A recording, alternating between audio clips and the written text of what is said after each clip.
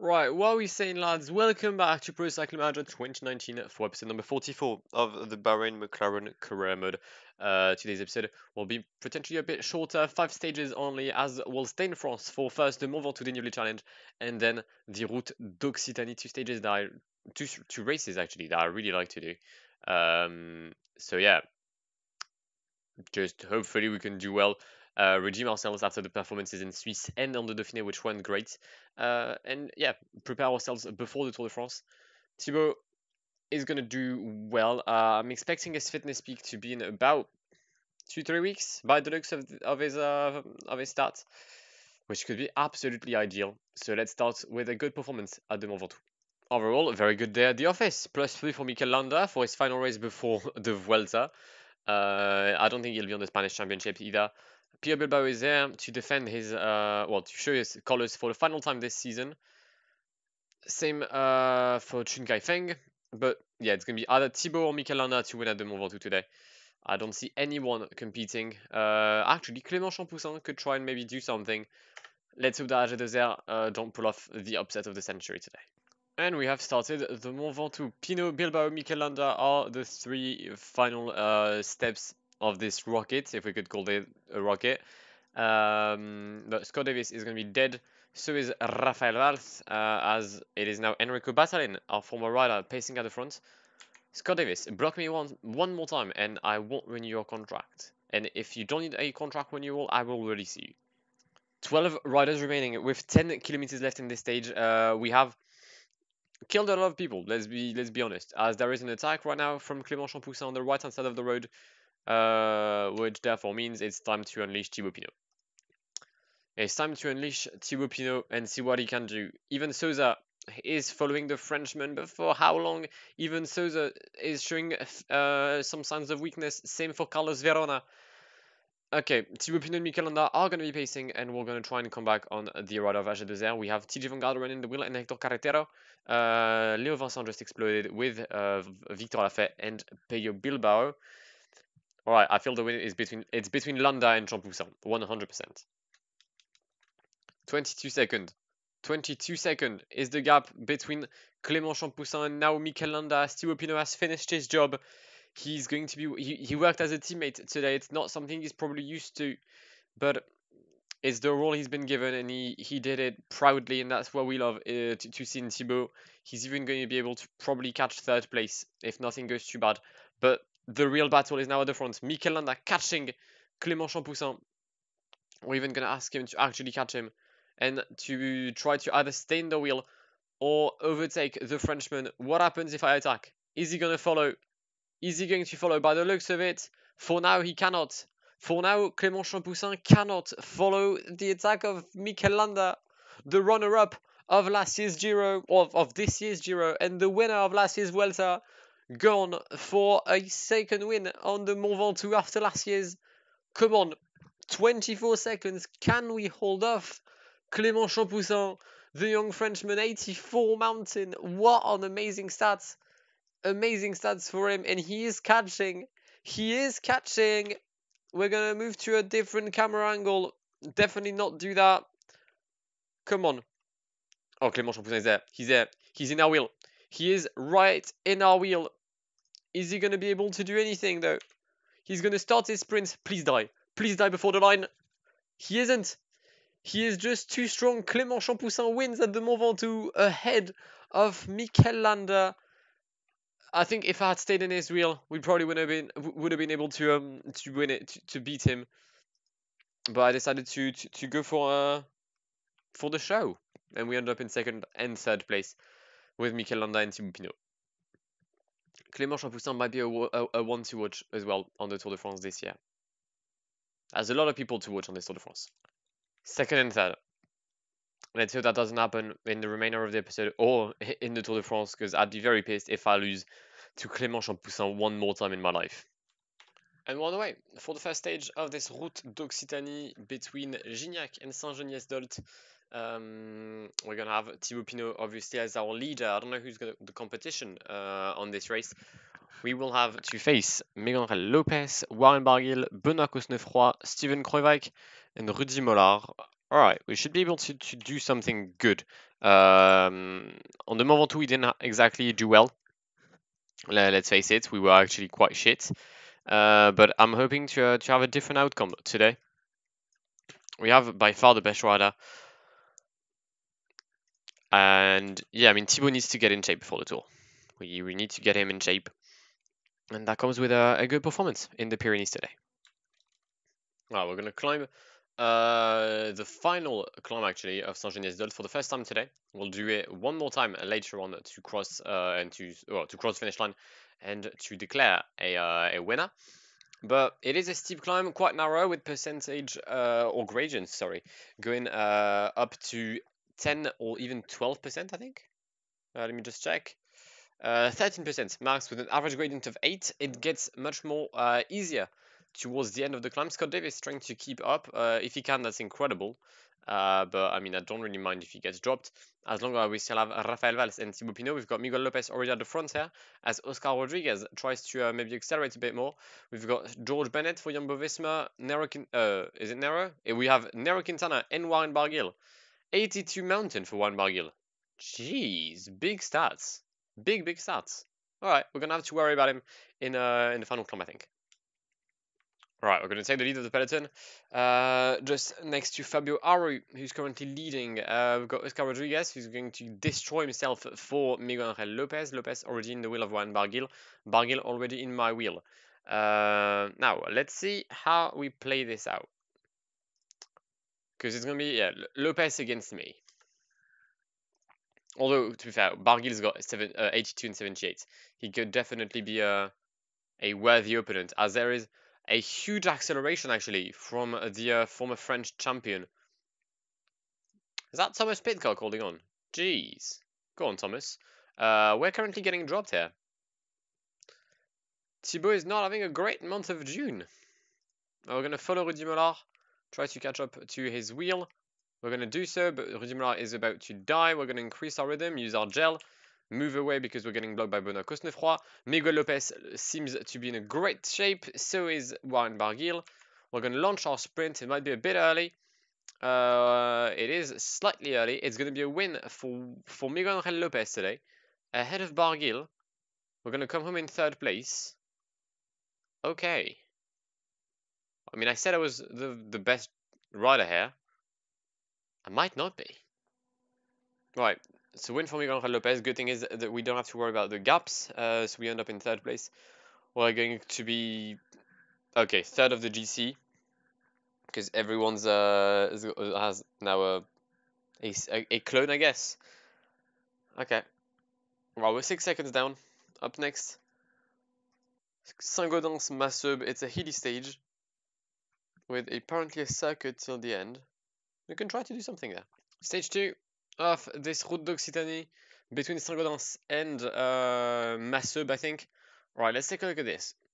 There's definitely something doable. There's definitely something doable here. I think we can try to pace in like this climb and see what happens then. Alright.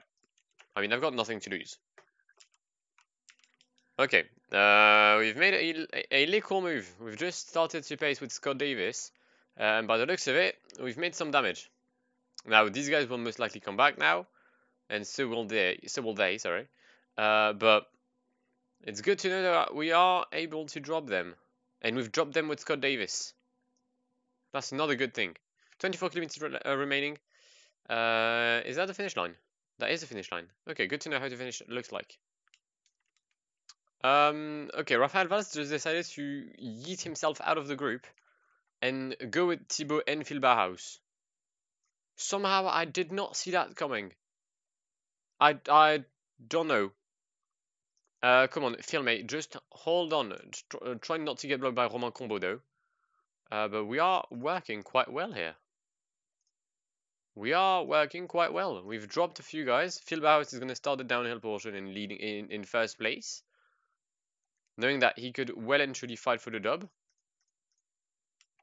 Okay. I mean, he's not going to be able to fight because I've got a sheer lack of energy.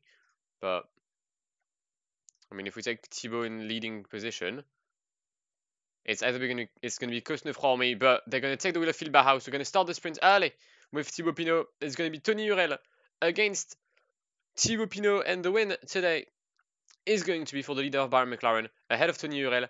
Benoît Cosnefroy brings them third place, which means that we are going to take the lead in the general classification ahead of Miguel Angel Lopez for 4 little seconds.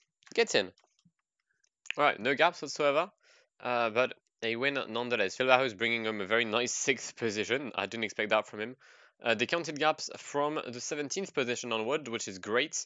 GC-wise, even though everyone's got a copy, we are moving into first place ahead of Miguel Angel Lopez. And there's already quite some gaps from 5th place onwards. That's good, as we now have Les Monts d'Olmes, which is going to be a very tough stage between Prabon Repos and Les Monts d'Olmes. Alright, it's a very tough stage that awaits the riders today. It's a 0 for Thibaut Pinot. Okay, could be worse. Could be a -3 or -2, like Raphaël Valls and Grega Bolle. But we're not going to have any help whatsoever in the mountain. Like, we're going to struggle in the final climb. They're not named. That's shit. But in the climb of Les Monts d'Olmes, we will struggle. That is for sure. We'll also struggle in this one. Alright, well then, let's hope that despite the -2, Raphaël Valls can be some sort of somewhat of a help. Oh, we're approaching the summit of the Col du Chula. I had to go and check on the internet what climb it was. But we currently have a 2:26 breakaway, or breakaway in the lead, I guess, with Ryan Taramae, Myers from Jumbo-Visma, Vegard Stecklangen, Pierre Roland, David de la Cruz, François Bidard, Nance Peters, Cyril Tominet? Not sure about the name. Nicolai is trying to chase them. Then Thomas de Gand, Christian Munoz, Wangstadt are dead. Alexis Vermos is dead, and Thibaut Pinot, sorry, is the one leading the peloton right now. We're just placing at 69, as there's a puncture for Jan Polanc. Not exactly the best of timing for the Slovenian. When Barguil started really early, 16 kilometers remaining, and Warren Barguil has already made a move. Okay. Interesting. Miguel Angel Lopez, you may want to do something? No? What if I attack? You'll follow at least. Wait, what does Alex Aranburu go now? Wait, so they let Barguil go, but like no one is gonna let me go. Alright, it's not great. But we're gonna catch Miguel Angel Lopez. I mean, Miguel Angel Lopez is gonna catch us. We're just going to relay, I guess. Oh wow, he's actually killing us. Good. Good. He's pacing 9G. Good, brilliant. Barguil with maybe the move of the race right now. I had not seen that coming. I truly did not. But we're gonna stay with Miguel Angel Lopez in the downhill portion. Rest, recover some energy, knowing that Barguil will do the same. And hopefully we can attack in the final climb towards Les Monts d'Olmes. Hopefully we'll have some energy to fight for. We have Steven Krovak just behind us, so the top 4 of the GC is currently at the front. We're going to let Miguel Angel Lopez pace. I'm not going to do anything. Use your energy, fam. Don't drop me. Thank you. Actually, Miguel Angel Lopez is using a lot of energy, because the gap is now only 17 seconds as we start the climb towards Les Monts d'Olmes. We're going to catch Warren Barguil, hopefully, one day. Maybe not. We're going to take the relay of Miguel Angel Lopez. We're just going to make sure that we can catch Warren. There we go. And it is a 3-man group, but Miguel Angel Lopez cannot follow. Miguel Angel Lopez just spaced too much just before, and he can't follow as Warren Barguil attacks us. Come on, let's follow. Come on, Thibaut. Come on, come on, come on, come on. Stay in his wheel. Alright, we could not follow. We just didn't have the legs. We just didn't have the legs. Warren will take the win today, I think, and we're going to come in second. Warren looks kind of dead, but we are way too far down. It's a win today at Les Monts d'Olmes for the leader of Arkea Samsic, the former French champion, and he's going to get the yellow jersey of this Route d'Occitanie before the final stage. Warren Barguil wins today's third stage, 30 seconds ahead of Thibaut Pinot, and more than 2 minutes ahead of Miguel Angel Lopez, who truly lost it. He did way too much effort in the climb, actually no, in the flat portion towards the final climb, and he's going to pay a big price. The leader of Astana really struggling. George Bennett overtaking Kruijswijk as well. Wow, maybe a change of leadership in the Jumbo-Visma team prior to the final stage. 27 seconds is the gap that Warren Barguil got today. We were 8 seconds ahead of him in the GC. We're now going to be 19 plus 4, 23 seconds down. Quick maths, we're out here. But yeah, the gaps are massive when it comes to the rest of the peloton. Lopez 203 down, George Bennett 250, Kruijswijk 312, Thomas Pidcock coming home in a very respectable 7th position. Nairo Quintana losing more than 7 minutes, but to be fair, actually no, more than 6 minutes, but as his leader won the race. Alright, 23 seconds is what we'll have to catch on the final stage. Luchon, well, I mean, actually, Haro, Luchon, Hospice de France. Let us go. And to start off this final stage, it is a 0 that awaits Thibaut Pinot before going to Luchon, Hospice de France. We'll have the Port de Balès just before. Now, I'm going to try and go in the breakaway with Rafael Valls. Catch Pinot in the downhill. I know attacking in the downhill with Thibaut Pinot isn't exactly the smartest thing. But if it works, it works. If it doesn't, it doesn't. At least I'll have tried something, and then if everything fails, we still have Hospice de France to try and defeat good old Warren. I've lost to Clément Champoussin in the Ventoux. I'm done losing to French people. Okay, I'm not gonna lie, it's been tough being in this peloton. The rhythm has just been mental from day one. A lot of riders, I mean, I actually managed to come back. We've had one little break of about 15 kilometers, and then Thomas Pidcock decided to attack again. Now, I'm no specialist, but I feel like Thomas Pidcock might have thrown away his 7th place in the GC because he's out of energy in this 36 kilometers remaining. That's a shame. And on the way, for the final climb of this Route d'Occitanie, we've got Nairo Quintana currently leading 11 riders as there's an acceleration from Carlos Verona on the right-hand side of the road. Is anyone going to follow? Quintana chases him, actually. Quintana chases him. We're going to take position behind Warren Barguil. Okay. 10 riders in this group. Sepkus, Guerrero, and Kudus won't come back. Reichenbach and Rudy Mollard just managed to come back, but I'm not sure about their level of fitness. Rudy Mollard looks to be slightly out. And as Quintana is currently trying to set up a rhythm, we're going to attack with Thibaut. We're going to attack with Thibaut Pinot. It's not the toughest part of the climb, I'm aware. Carlos Verona is the one chasing me. Carlos, mate, why? Why would you attack now? And we're not going to be able to drop Nairo Quintana. Okay, we've used our first chance in this stage. That was the first one. We'll have one more later on. But if we want to get a 23-second gap on Warren Barguil, we're going to need to, take that chance and do well with it. Barguil, Verona in the lead. Wait, what do you mean, Thibaut? Thibaut, how did you get dropped? You were pacing 85 in the fucking wheel of Kruijswijk, man. Right. Well, it looks like Barguil is going to do an Enric Mas on me and just bully me on every single mountain stage. It better not be like that on the Tour de France. It really better not be like that. Because Verona's dead, George Bennett's dead, Thibaut has energy, Miguel Lopez and Kruijswijk are going to try and catch the leader of the race. But I don't know what I've been doing with Thibaut on the Dauphiné and on this race, but we've been absolutely useless. Barguil takes the win ahead of Kruijswijk, Lopez, Thibaut Pinot in 4th place, Carlos Verona in 5th. Yeah, it's one of the worst episodes I've had. Only one win on continental races. Like, what the fuck? I've got no words.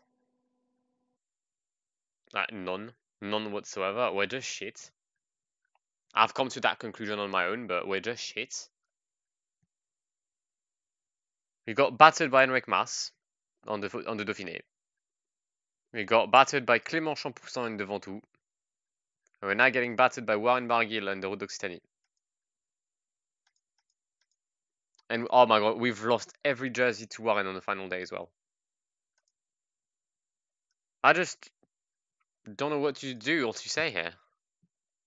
Or just, yeah, trash. But anyway, this is why we're going to wrap this episode up. If you've enjoyed it, then please do leave a like down below. If you're new around here, then please consider subscribing to the channel if you haven't done that already. Next episode will be the National Championships. We'll do the time trial in one episode and the road races in another. So yeah, I shall see you in 2 days for episode number 45. But I've been Blackwar. It's been an absolute pleasure talking to you guys, and goodbye. Pull up in the gold, I'm leading.